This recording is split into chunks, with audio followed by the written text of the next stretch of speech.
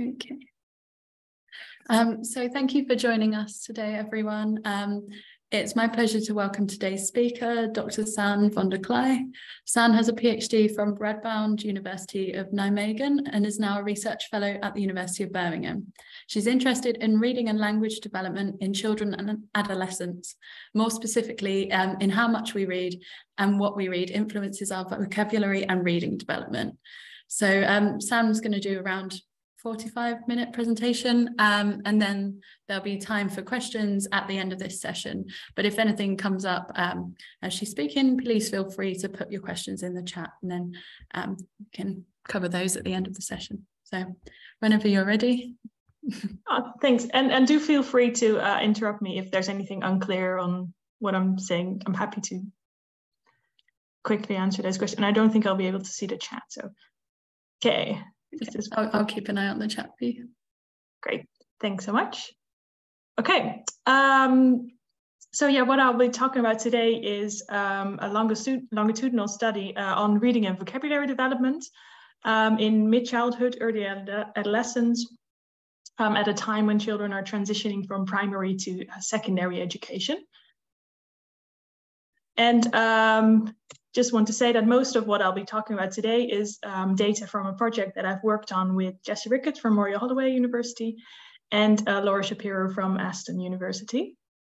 And I got to work with them on a project called the Reading and Vocabulary Project, and is actually a project that started out as the Aston Literacy Project back in 2011. Which followed early reading development and reading related skills when children entered reception at age 4. And currently children who have been part of the study are in their GCSE year. So really long study. I've added a citation here for the a paper on the earlier stages. So that really focuses on phonological memory and early reading development if you're interested. So yeah, the project I've worked on focused on reading and vocabulary development in adolescence, which is a time when, of course, reading, especially reading development, is not as rapid as in earlier stages as when children start out to learn how to read, but they still show significant growth. And reading development at this age, I think throughout, like from the start onwards, is also characterized by a very high rank order stability. And one of the many reasons for starting this or focusing more on vocabulary when children were at the end of primary, so at around age 10, were reports on concerns from teachers about children starting secondary school with limited vocabulary affecting their learning, and concerns about attainment and motivation dips around that school transition period. On the right, I've added a nice summary report from Oxford University Press called the Oxford Language Report. It sort of summarizes some of these concerns. Well, of course, we wanted to focus on school transition. And as you well know, this is typically when children move from a smaller, friendly environment to a larger environment where they have to move between classes, are taught by a greater number of teachers. But also, very importantly, language and literacy demands also change around this time. Pupils are expected to have more autonomy over their learning and read independently as a source for learning that becomes more and more important. And there had been studies, of course, that focus on transition from primary to secondary education, but many of those were more focused on well-being and a more broader academic outcomes. And what we were interested in was these very specific reading and vocabulary skills. And there have been a few bit smaller scaled studies on this, and especially for reading comprehension, some seem to indicate that there was this sort of stagnation, slowing of growth around this time of transitioning from one school to the other. Another aspect that we also wanted to look into around this time, so while looking at school transition, is potential differences between children from higher and lower socioeconomic backgrounds. Because well, children from lower SES backgrounds are sometimes found to start out with lower word reading or reading related skills, although some studies do seem to show that word reading skills at least differences seem to disappear towards the end of primary school when children become more skilled readers. But at least language differences seem to arise early and seem to be more persistent. And we were interested in seeing whether, as it has been found that children from lower socioeconomic backgrounds can sometimes struggle a bit more with the transition to secondary school or high schools, especially when they lack parental support or other resources. And we were interested in whether this was also visible in these outcome measures that we were assessing. So the aim of the first study I'm talking about today is we want to measure the influence of SES and secondary school transition on children's growth in reading and vocabulary. And what we expected is to find SES differences for these vocabulary and reading comprehension, so the more language-based measures, and for them to be small or even non-existent for word reading at this age group. And just because we found that rank order stability for these measures is very stable over time, we expect it to be that any sort of differences for these SES effects might be quite stable as well. And as I mentioned before, we didn't have a very strong previous evidence base for this to know what to expect, but we were also interested in testing the interaction between the two, so between SES and school transition effects, and see if any effect of school transition might be stronger for children from lower SES backgrounds when they maybe lack resources, whether this is at home or in school, and if that is potentially also visible in our measures of reading and vocabulary. But this was more tentative than our expectations for the other questions. So as I mentioned, this started out as the Aston literacy sample. And this is a group of children from Birmingham, mainly north and south suburban areas of Birmingham. And at the start of the study, when they were in primary school, they were in 16 different primary schools. 18% of the sample back then was eligible for free school meals, which was around the national average back then. And 10% of the children had English as additional language, which is slightly below the national average. And children then sort of spread out to 53 different secondary schools, still in and around Birmingham, which was quite a challenge to visit all schools every time, but that's a different story. So this is an overview of the measures that we used. So here you can see the timeline again from age 4 to age 13. And we measured word reading throughout the study. So first a different measure, but later on we used TOWIE, for those of you who know it, which is mainly word reading efficiency. So the amount of words children can read in, I think 2 minutes. Can't believe I forgot, but in a sort of set time. So the number of words read correctly is that. And then reading comprehension and two different types of vocabulary. We also had measures of children's reading activity, but I'll go into that a bit later. And vocabulary was also assessed at the start of reception, so before any formal reading instruction. Yeah, so these are and the measures that we used to measure growth over this time from year 5 all the way up until year 8 were the reading and vocabulary measures. So yeah, we split up the sample into a higher and a lower SES group. So the higher SES group were children who had a mother with a university degree or higher, and had never been eligible for free school meals.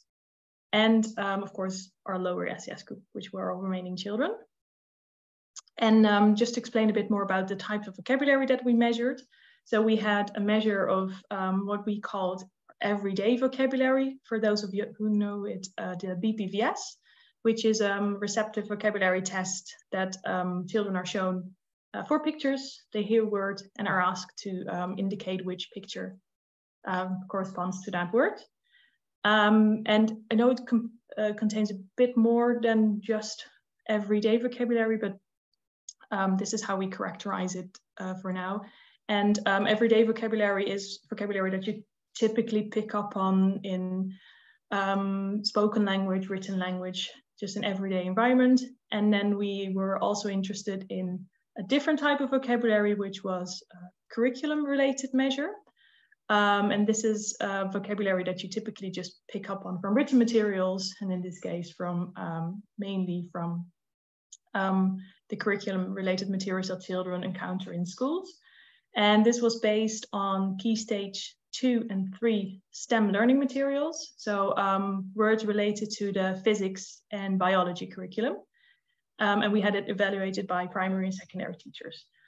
And on the right, you can see 2 examples. So like the BPVS, it showed children 4 pictures. They heard a word and were asked to indicate which picture belonged to that word. So yeah, here is the timeline again. As I said, we had measured their reading and vocabulary from year 5 until year 8. So when children were 10 years of age until they were 12 or 13. And we had measured their, we had 5 time points where we measured their reading and vocabulary skills. And to look at the specific effects of school transition, we split up this timeline into 4 phases. The important one being the growth children made in the summer, so between the end of year 6 and early, so the beginning of year 7. And we compared that to growth that they made in the school year before the transition to secondary school, and growth in these skills that they made in the school year after they transitioned to secondary school. And to know for sure that any sort of slowing of growth during this transition summer was not just because it was a summer holiday compared to school years. We also compare this to any growth in skills that they made during what we call a normal summer holiday, where they didn't transition to a new school. Hope this is still all clear. So here you can see the outcomes for our vocabulary measures. So on the left, you see our everyday vocabulary measure, and on the right, the graph with the curriculum vocabulary outcomes. The solid line is our lower SES group, and the dotted line is, the dashed line is the higher SES group. And it's difficult to see, but the dots are individual participants, so sort of scatter plots added to this graph. And it's very light, but the gray dots are the higher SES group, and the black dots is our lower SES group. And well, you can see from those lines that overall we found a significant difference between the higher and lower SES group for both our vocabulary measures. But as you can see from those dots, it's hard to really like tease them apart, how do you say that? But there's substantial overlap between groups. So even though overall there's a difference there, it's not inevitable. Like some lower SES children did perform really well, and some of the higher SES children scored similarly to our lower SES group. So there's just a lot of overlap there. I think that's important to point out.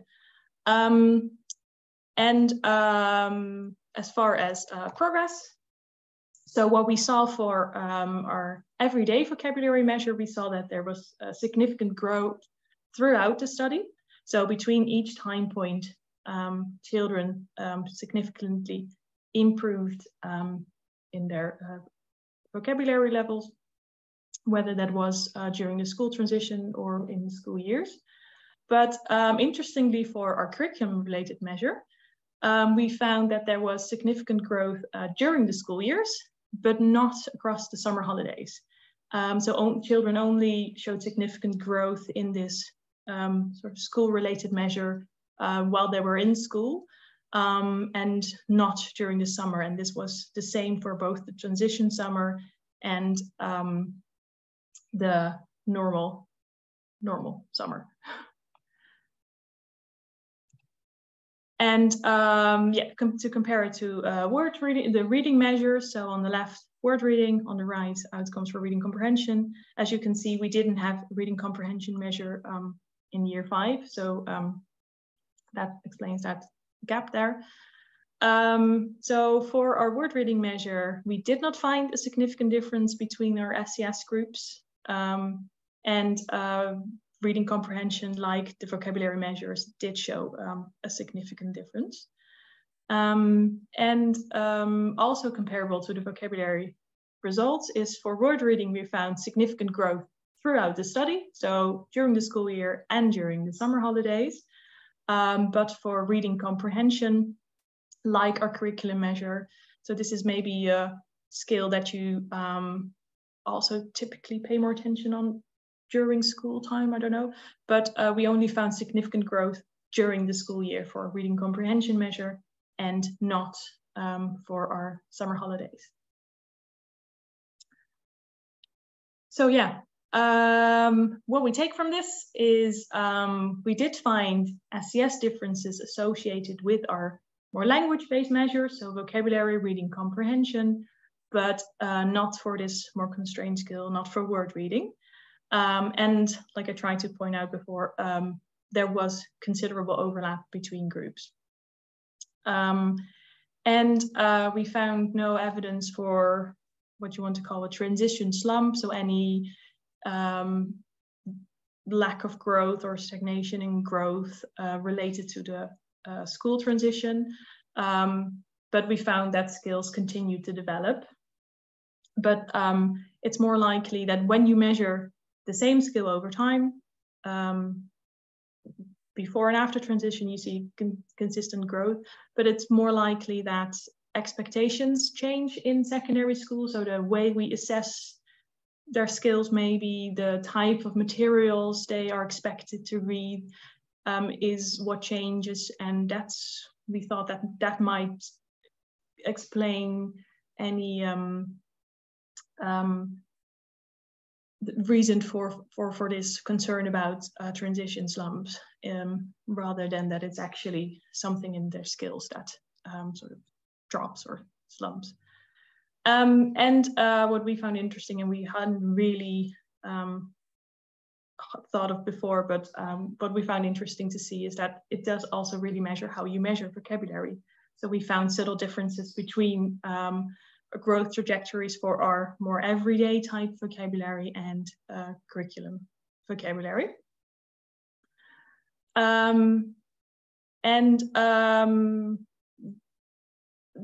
Also something that we haven't measured during this study, but I think would be very important to also look into in the future is something called the Tier 2 vocabulary, or sometimes referred to as academic vocabulary. So that's like a word analyze here, so more abstract, later acquired vocabulary that you also typically learn from written materials, but is also very important type of vocabulary to access these secondary school texts across subjects. And it would be very interesting to see how these develop over time and how they relate to school performance, especially after they just transition to secondary school. So yeah, that's what I had to say about our first study.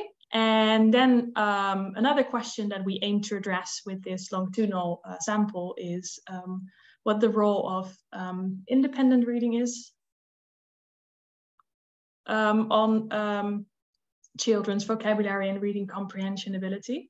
As I said before, especially at this age or later on in reading development, independent reading becomes a more important source for learning, and children are expected to read more on their own for learning in schools, but also exposure to book reading, so fiction reading that children do in their own time becomes a very important source for vocabulary learning, as exposures to a wide range of words in diverse and meaningful context can be helpful in developing high quality lexical representations, so representations that contain information about the meaning, the spelling, and the pronunciation of words. And this is something that is not always taken into account when modeling this association between things like word reading, vocabulary, and reading comprehension. And so that is what we were interested in here in this second study. Oh, sorry, it's not progressing. Oh. Yeah, I'm back. So this is sort of a schematic overview of what we aim to model in our second study, is whether word reading is directly associated with reading comprehension and vocabulary ability, like in many what we know from things like the simple view reading, that language and decoding are important for reading comprehension, for instance. And what we aim to test here is whether we still see, even in early adolescence, whether we still see that word reading directly predicts children's vocabulary and reading comprehension skills. So whether better able readers can free up more resources for learning, and which can help acquire vocabulary, which can help comprehend texts, or whether you can see that independent reading also plays a role here. So whether better readers also choose to read more in their own time, as has been shown in a few previous studies, and if this in turn also has beneficial effects on children's vocabulary and reading comprehension over this direct relation between word reading and these outcome measures. So also aim to test, is it a direct relation, indirect, or both? In addition to the word and reading and vocabulary measures that we assessed, we also used data that tapped into children's reading activity. This is the Pupils reading questionnaire that we used for that. And this is a questionnaire that asks about children's reading habits, so how much time they spend reading, what types of materials they read, and their motivation for reading. We also modeled in vocabulary from age 4 before formal reading instruction. So this is our outcome measure, our model, that our final model. And at the top you can see our reading activity measures, which we called leisure reading here, because we used the questions from the questionnaire that ask children about how much time they spend reading in their own time and how much they read stories or novels. So mainly trying to capture fiction reading, book reading with that.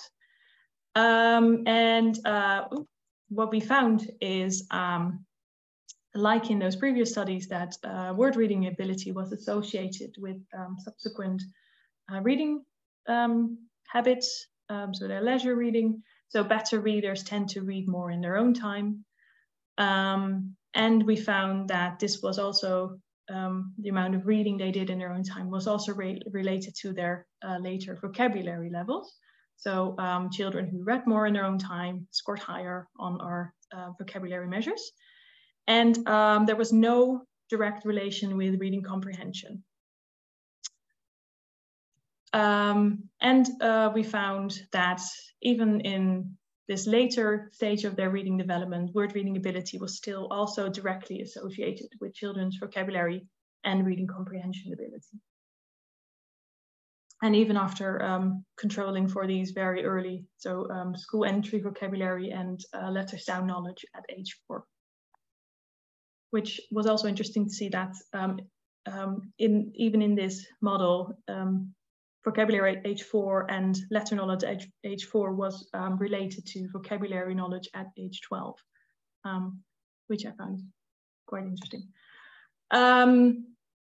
So yeah, so for the second study, again, just to summarize, what we took from this is that even at the end of primary, beginning of secondary education, both reading activity and children's reading ability independently predicted their vocabulary knowledge. So better readers read more books, and reading more help you increase your vocabulary.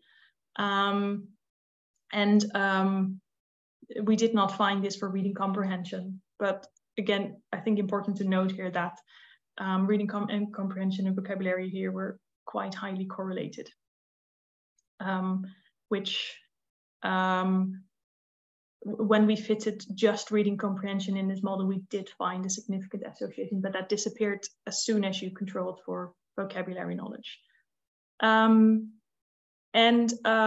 Also interesting is that this direct relation between word reading skills and vocabulary knowledge and reading comprehension at the end of primary and secondary education, which can suggest that improving word reading skills, even later on in reading development, can maybe have some knock-on effects on vocabulary and reading comprehension, and especially for struggling readers.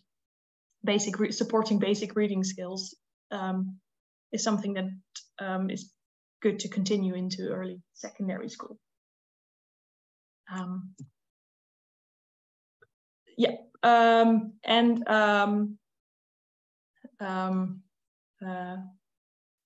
Sorry, just recap. Yes. Don't think I'm saying, yeah. Sorry, something happened on my computer. I just lost track. Yeah, okay, sorry. I'm back. Yes, so I think I have plenty of time for a third question or third study. And this is something that's slightly different from the previous two studies. This is something I'm doing now for my fellowship project, my postdoc fellowship. And that is looking at the association between children's reading habits and their theory of mind. So I'm interested in any sort of potential benefits of reading motivation, and in this case, reading fiction, and how that can have any beneficial effects on children's social understanding. So on their ability to understand other people's emotions, intentions, and beliefs. And from the literary research literacy, oh my God, I'm just, I think it's because it's 4 in the afternoon. It's hard No to worries. Yes, so literacy research, there has been some attention for theory of mind as a sort of necessary skill for high-level reading comprehension. So that a better theory of mind can help you make inferences about authors' intentions, understanding the intentions and emotions of characters depicted in a text, and can help you create a mental model of a text. The alternative view that I'm interested in here is almost sort of the opposite direction, is how much reading you do, and especially reading narrative fiction, can maybe enrich, have potential effects on someone's theory of mind, whether that's by just placing yourself in the shoes of a character when you read, just practicing that skill of doing that, or whether it's encountering mental states that are different from, so views that are different from your own and that you would maybe otherwise not so easily encounter in everyday life, or whether it's just because exposure to fiction gives you exposure to the type of language that you may need to communicate or interpret more complex emotions and intentions and belief. And that's something I'm trying to look into, have been trying to look into over the past couple of years as well, by also following this same longitudinal sample that I've talked about for the past half hour.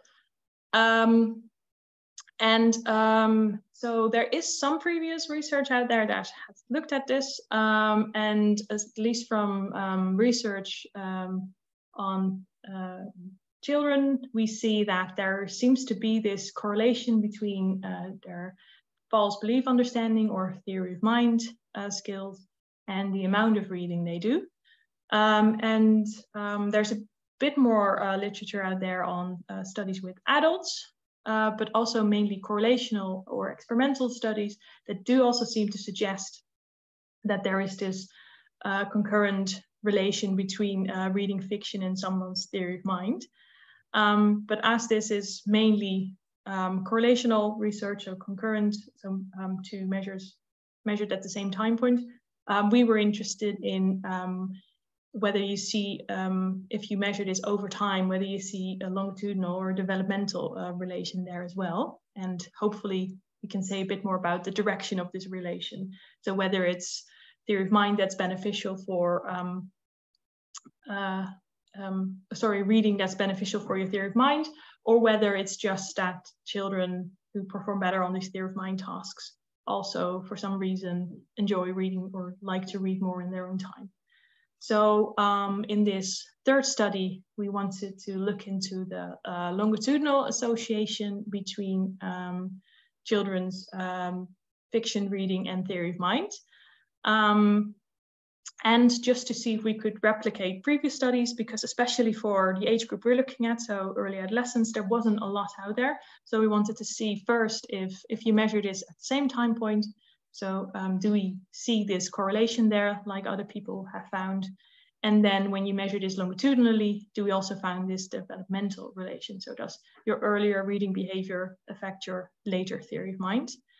We wanted to control for verbal ability and text comprehension to rule out that any relation here is just due to comprehension or verbal skills. To rule out whether it's reading in general that might be for some reason beneficial for maybe this theory of mind ability, or whether it's specifically fiction that contains more social content, requires maybe more inferences about mental states of characters, as opposed to informational text, so non-fiction. So with non-fiction, I really mean here informational texts. So yeah, I've been following this same longitudinal sample from year 8, so from when they were 12 or 13 onwards, now up until year 11. Haven't been able to go into schools this year, but that is certainly the plan. But the data I'm talking about now is data I collected when children were in year 8, so when they were 12 or 13. That's when we started to measure their theory of mind. And as a measure of the fiction and non-fiction reading behavior, I used this same reading questionnaire that I talked about for study 2, and used questions that asked children about the reading of stories or novels, fiction, and used questions from the questionnaire that asked about reading of informational text, so reading to want to learn things or reading books that explain things, those kind of questions. And of course, again, vocabulary and reading comprehension, the same measures as I've showed you before. So this is the theory of mind measure. Let's see if this works. So this is the silent films task developed by Divine and Hughes. And children are shown short clips from a silent movie, as is running here. And for each clip, they're asked questions about what characters think and why they act in a certain way. So I'll just let this run. See if you can answer the questions I'm about to show you later.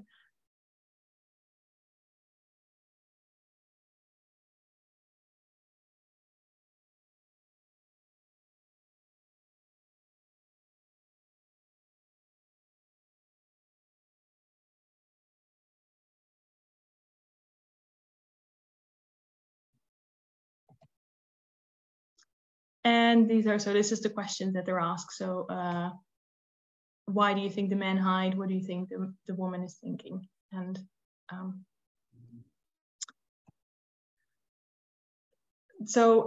this is the results, the models from the concurrent association. So when we measured their reading habits and their theory of mind at the same time point, just to see if we could replicate previous studies. You can see here that we did find a significant relation between the amount of fiction children reported to read and their theory of mind performance. And we did not find a significant correlation with non-fiction reading, which does seem to show that this relation between theory of mind and reading is at least, as we expect, specific for fiction and not for reading in general, so not for non-fiction in this case. And even after controlling for these background measures here, so vocabulary, reading comprehension, age, SES, and gender. And this is the longitudinal model. So when we had our measures at age 11, predicting theory of mind at age 12, 13. And here we found no significant relation between the amount of fiction they read and the amount of non-fiction children read, which is of course always a bit more difficult to explain. Yeah, so at least we found that there is, our sample shows that children's fiction, but not their non-fiction reading is associated with their theory of mind. And in this case, we did not find a longitudinal relation between their reading habits and their theory of mind. And of course, what I said, that can mean many things. It could be that there is no relation. That could be that this relation might be in the opposite direction, as I mentioned before. So it could be that it's not that your theory of mind, so your reading benefits your social understanding, but maybe more socially oriented, interested people like to read more fiction in their own time, something like that. Or something that we are trying to refine, have tried to refine for a later time point is, of course, the way we measure things. It might be that it's fiction reading that's important, but specific types of fiction. So we're trying to refine our measure of reading exposure by trying to get more insight on what exactly children are reading, what types of fiction. So it could be that certain types of fiction that contain more contains more social contact might be more beneficial.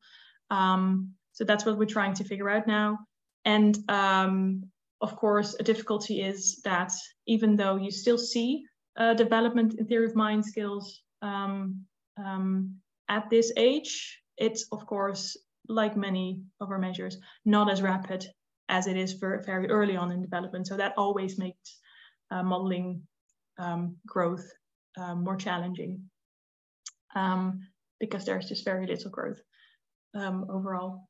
And something we want to look into is the level of exposure to fiction that is needed to be beneficial. So it could be that this only becomes apparent over a longer time frame when there's more reading going on and take longer to accumulate.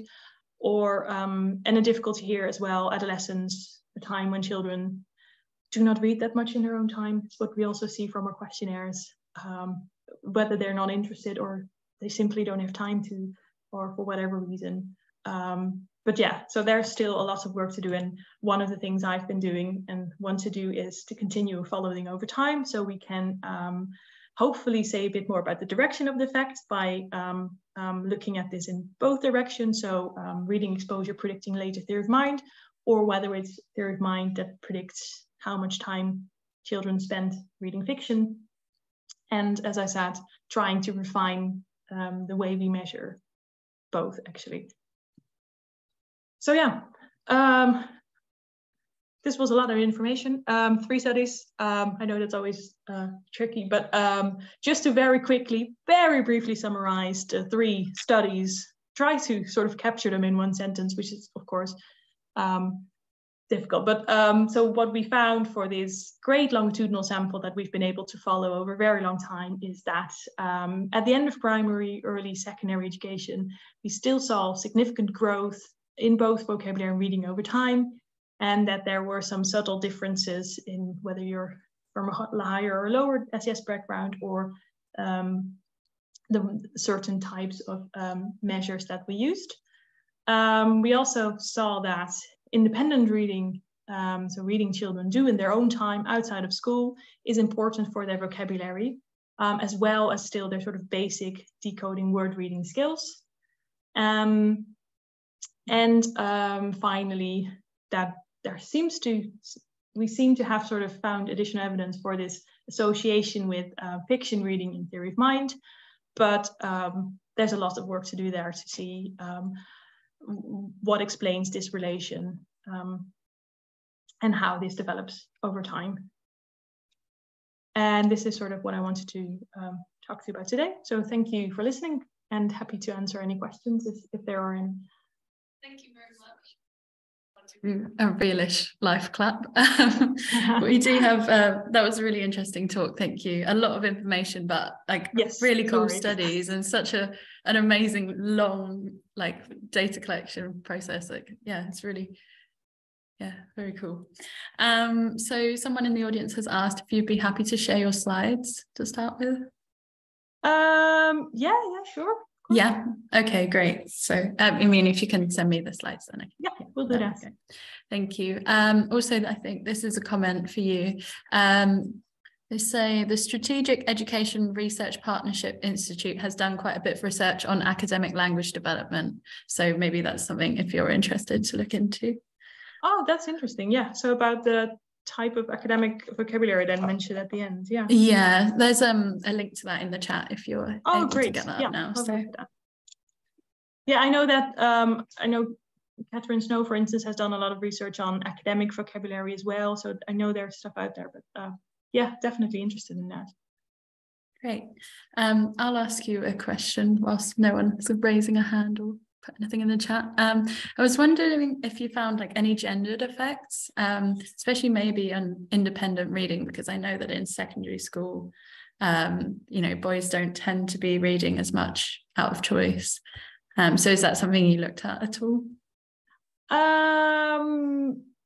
Not specifically, not in any of the previous study, just in the last study I showed. I think you do see that boys seem to read less than girls, and I don't know about other types of, so I haven't looked at reading motivation, for instance, but I would be interesting to do that. Do we have any questions from the audience?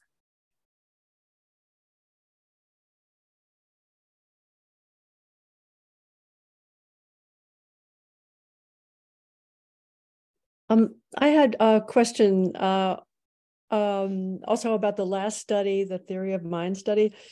Did you, and you might have shown it, but I forgot to look. Did you see growth in theory of mind in all, like good readers and poor readers, or in all groups over that transition period to middle school?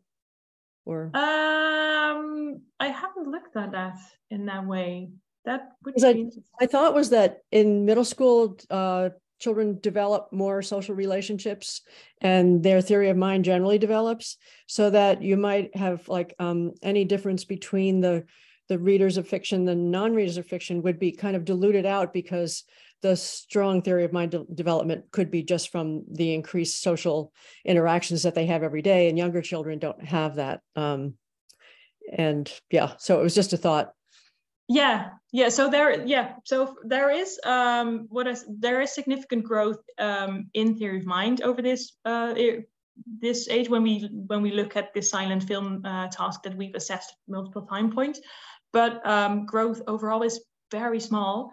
And I agree that of course the biggest development in your social understanding skills is, I think, from just social interaction, and the proportion explained by reading in your own time and reading fiction might be small to begin with.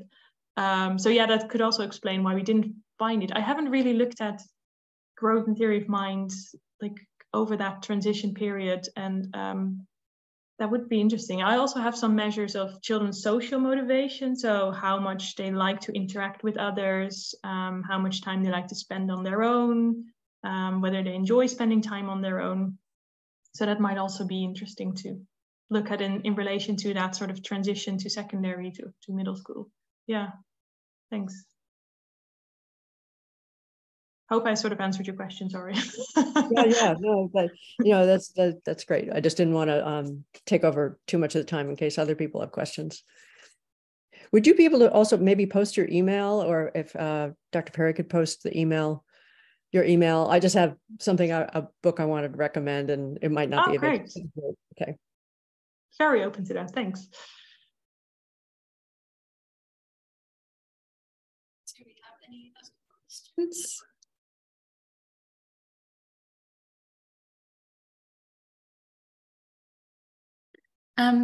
I have a question. So from the first study, there was quite a lot of variability within the different SES groups.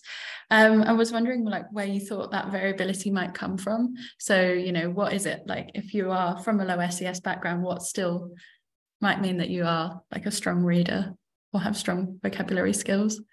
Do you have thought about any sort of protective factors?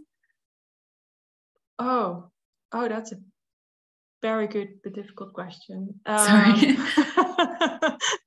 Well, not just because of the way we measured it, but just in general. It's very hard to tease apart any genetic or environmental effects. But I don't know if there's anyone here who has a good answer.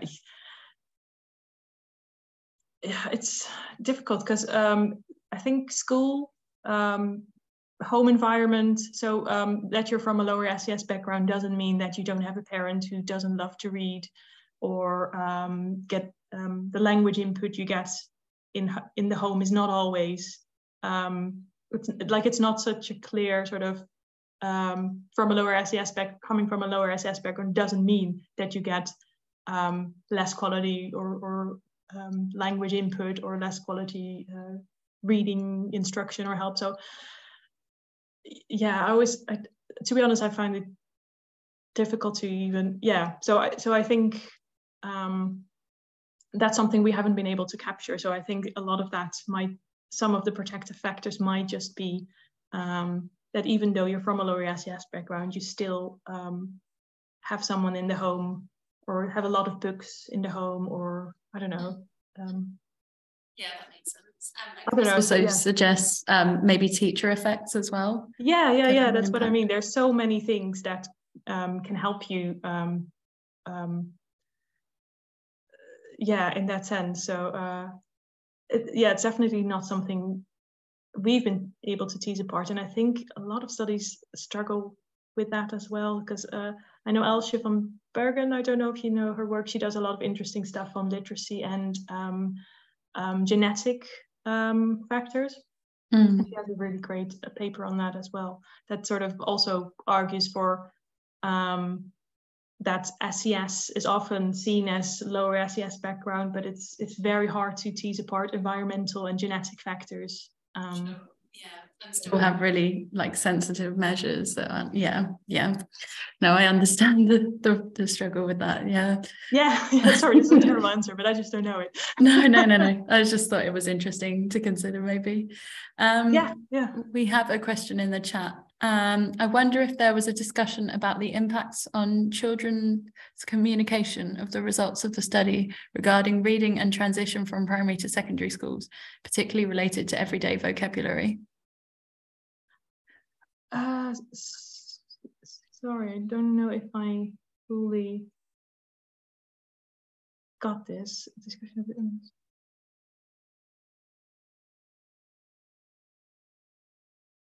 So can you maybe clarify what you mean with communication of children, impacts on children or communication of the results, or?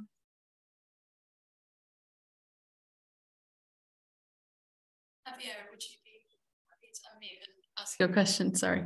Oh.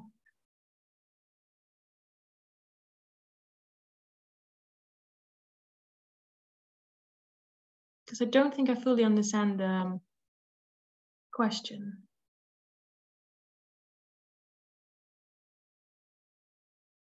Don't know if you wrote in a few. Do you have an idea of the impact of the level of vocabulary impacts on communication in a different way in the two settings? Yes. Oh, no, yeah. No worries.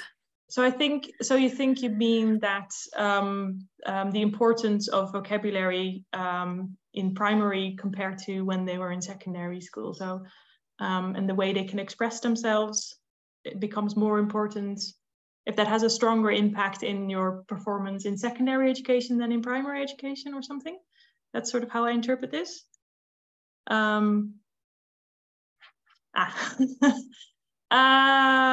Yes, I think that is probably also something what I try to say with expectations change in secondary context. I think that again, I'm not a secondary school teacher, so I have very limited experience in that context. But I do think it becomes more important for the way you are assessed, the type of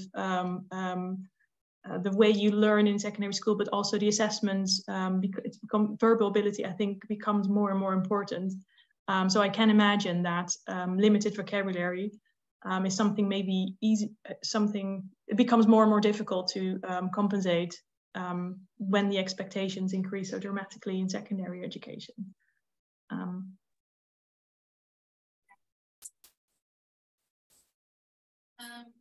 Do we have any further questions from the audience? Maybe time for one or two more.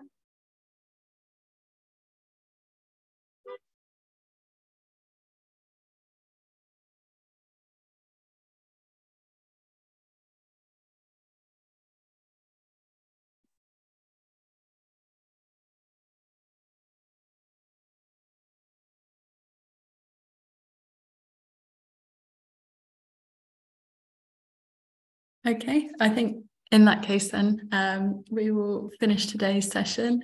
Thank you so much again. That was a really interesting presentation, and yes, some interesting discussion afterwards from everyone. Thanks so much. Yeah. Hope I didn't overwhelm everyone with all the information. No, it's great. Talking about this. Yeah, it's great to have lots of results. Yeah. Getting lots of thank yous in the chat as well. Thanks.